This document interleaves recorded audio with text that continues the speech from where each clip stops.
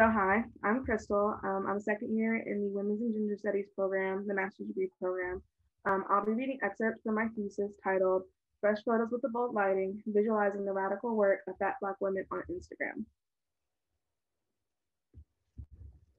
The aim of my paper is to focus on how the musician Lizzo and style influencer Kelly Brown utilize visibility as a strategy of innocuous resistance against hegemonic perceptions about fat Black women.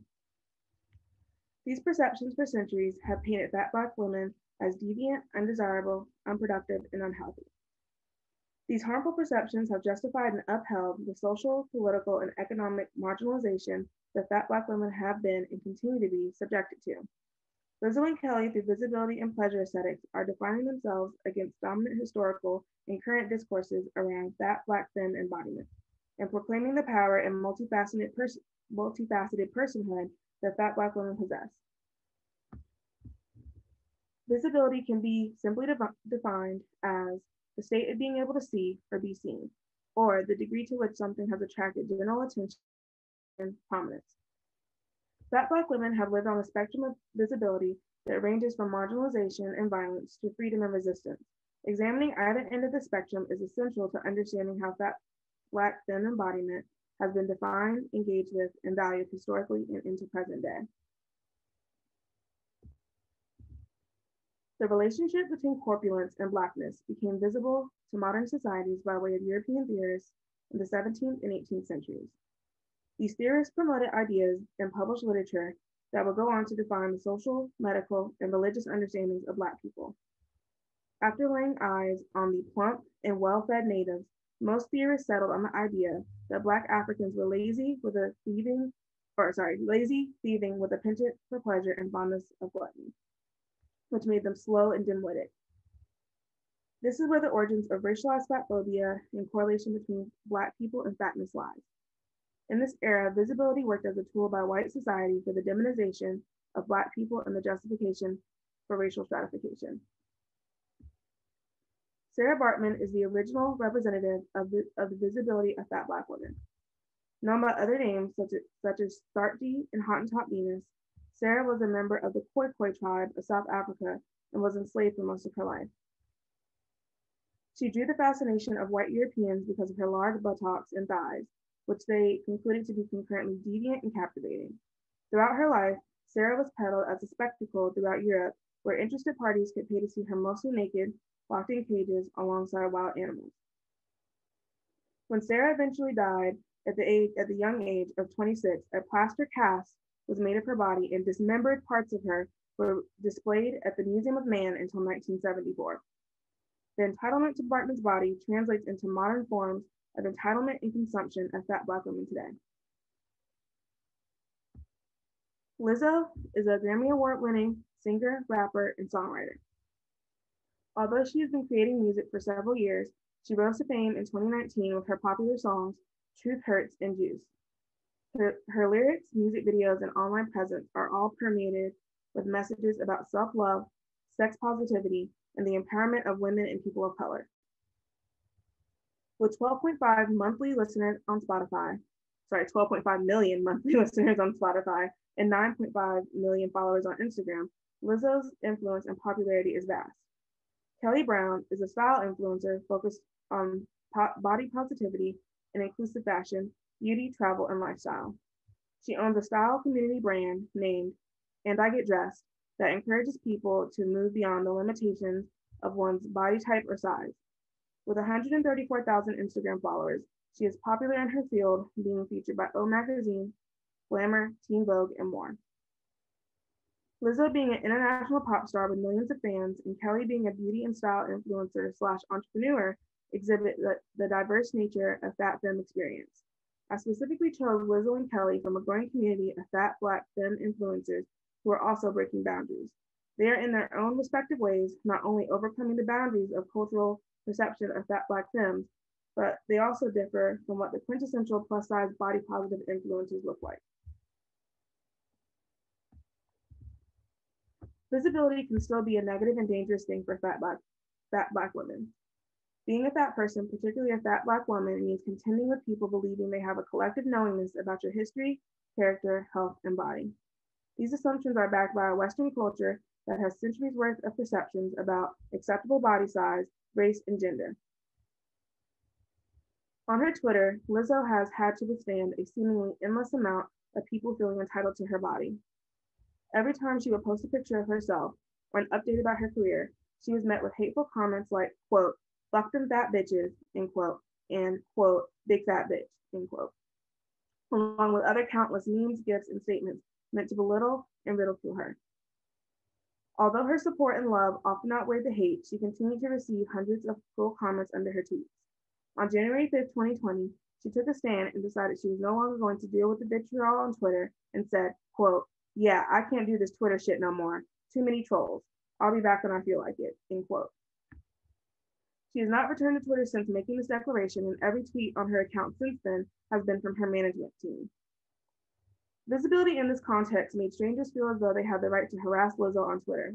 As a celebrity with a large following and vivacious personality, Lizzo is hyper-visible.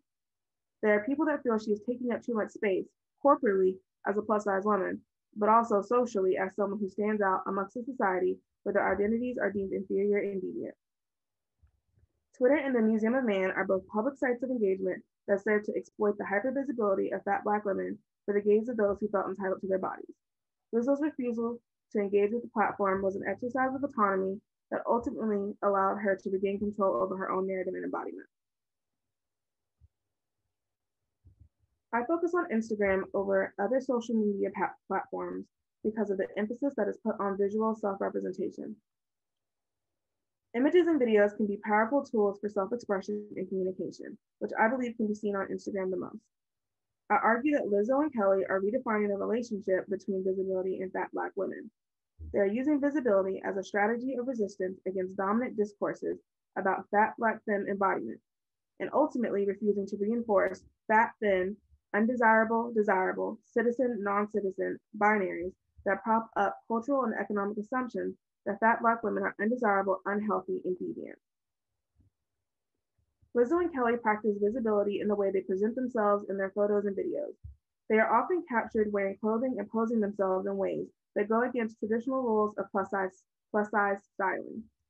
These rules play into the respectability politics that dictate how much of a fat woman should be visible, which is usually little to none. In plus-size fashion, there are style tips that have been promoted in the industry and followed by the women who wear the clothes. Some of these tips include staying away from lighter colors, horizontal stripes, large patterns, pattern mixing, shapeless or form-fitting garments, and sleeveless tops and dresses. There are many more to choose from, but these are the main rules that you will see reflected in large-scale plus-size stores and catalogs like Lane Bryant, Torrid, and Woman Within. They claim that plus-size women shopping for clothing should gravitate towards pieces that are A-line silhouettes, darker in color, not form-fitting, and solid colors with little to no patterns. Ultimately, these rules, bolstered by the plus-size fashion industry, have the goal of directing fat women to clothing that hides what society feels like they should be ashamed of, their fatness. Horizontal stripes and shapeless dresses supposedly make a fat person look bigger. It is harder to hide larger stomachs and cellulite in rolls in light colors and form-fitting clothes. Invisibilizing the physical parts of fat women that are deemed undesirable is the main goal of these rules. If fat women want to have any chance of being tolerated within this fatphobic culture, they must adhere to these rules and attempt to hide key parts of themselves. Lizzo and Kelly make no attempt to follow these rules. In fact, they both regularly don clothing on their Instagrams that actively goes against them. Kelly wears stylish outfits that have bold mixed prints, bright colors, and silhouettes that are shapeless or clean to her body. In the photos here, we see Kelly, on the right, wearing a two-piece crop top outfit with a blue overcoat. The two-piece is a bold, abstract print that flares out at the bottom of the pants. The pants hug her curves in her hips and hug her curves around her hips and stomach, while the top is cropped to show off her midriff. Kelly is standing straight to the camera with her hands in her pockets and one leg stuck out for dimension. In this photo, like many others on her Instagram, we see Kelly showing off her full head-to-toe look unabashedly without any effort to conceal her body. The patterns and bold colors that she wears are representative of her audacious and proud approach to self-representation. On the left, Lizzo is wearing a golden brown, form-fitting bodycon dress. The velvet material clings to every part of her body, and the short length leaves much of her legs revealed. Lizzo wears form-fitting and revealing clothing like this dress in her personal life, music, videos, and red carpets, which is apparent when looking at her profile and her images posted from a variety of places and events. Just as often, abiding by Instagram's community guidelines, Lizzo posts pictures of herself in bikinis, semi-nude, or completely nude. Showing off her body and revealing clothing or no clothing at all is a large portion of her pictures and videos on Instagram. She challenges the respectability politics that fat Black women are expected to follow and refuses to invisibilize herself for the comfort of societal beauty standards. Historically, the supposed corpulence of Black people could be explained by a tendency towards laziness and an idle lifestyle. Murray, in Unbecoming Out, Rethinking Fat Politics, claims that in Western culture, there is a unified understanding that fat women are, quote, known to be lacking willpower, lazy, and sexually out of control, end quote. If laziness, stupidity, and gluttony have been associated with Black corpulence historically, what is the significance of seeing fat Black women in pleasure, luxury, and leisure on a public platform today? In his book, Race Rebels, Robbie Kelly describes the pleasures of community as places where, quote, the Black body is celebrated as an instrument of pleasure rather than an instrument of labor, end quote. Expanding upon Kelly's theories on pleasure communities, I look at what I call pleasure aesthetics, portrayed on Lizzo and Kelly's Instagram profiles. Pleasure aesthetics are visuals that depict leisure, luxury, and joy. In these visuals, there is no promotion of products or brands, and there is no direct connection to economic gain or labor. The subject is simply existing luxuriously and leisurely. Lizzo and Kelly utilized pleasure aesthetics to reclaim the negative societal and historical connotation associated with corpulent Blackness and pleasure/leisure. Further, Lizzo and Kelly are protesting the widely held belief that fat people are incomplete citizens who are economically disadvantaged and draining. I will explore this point further in my full paper. Although the hard work that Kelly and Lizzo are putting into their brand, music, and social media presence is evident when viewing their Instagram profiles, there's also a lot of leisure, luxury, and pleasure being depicted. In the photo below on the left, Lizzo is seen draped over the side of a pool in the Palm Desert of California. Her skin is glistening under the desert sun as she wears a bikini and large white sunglasses. She captioned the photo, quote, promoting Black luxury since '88, end quote. The middle picture is of Kelly's legs propped up in bed in a relaxed position by a window. She captioned her photo, quote, how many naps did you take today, end quote. The third picture on the right is of Kelly sitting on the shore of a beach in Malibu, California, wearing a brown bathing suit. It is captioned, quote, let a wave of peace roll over you, end quote. These images and their captions depict a fat Black woman taking pleasure in an act of leisure and/or luxury. Lizzo claiming that she has been promoting luxury her entire life as she strikes an ethereal pose portrays an awareness and liking of the quality of her surroundings. Kelly capturing herself laying in bed with a caption about sleeping or promoting peacefulness on a beach in a wealthy city like Malibu, California, glamorizes the rest and relaxation taken by a fat Black woman who has historically been seen as lazy. The laziness and penchant for pleasure that so many European theorists read as inferior on Black bodies shows itself in these images as beautiful, rested, and affluent. In conclusion, both Lizzo and Kelly in their images are using visibility to challenge body image norms associated with fat Black women. They refuse to be erased, mitigated, or standardized by the expectations of our cis, hetero, white capitalist society. They are forcing their viewers to confront their physical fatness and reevaluate what they associate with women who look like them.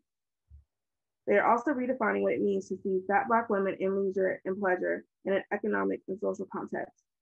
Seeing them portrayed within this pleasure aesthetic that they often benefit from financially confronts hegemonic rhetoric about the economic and social contributions of Black and fat people. This is important because it troubles the boundaries of citizenship placed upon fat Black women of various socioeconomic backgrounds that limit their representations in social navigation. Lizzo and Kelly are innocuously resisting through visibility to show that being a fat Black woman can be bold, fun, luxurious, sexy, adventurous, curious, personal, and above all else, varied. Thank you.